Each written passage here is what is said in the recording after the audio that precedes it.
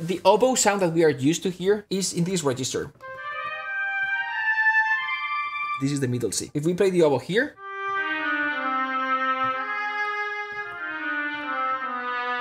it's nice. It's just darker. If we want this type of loudness,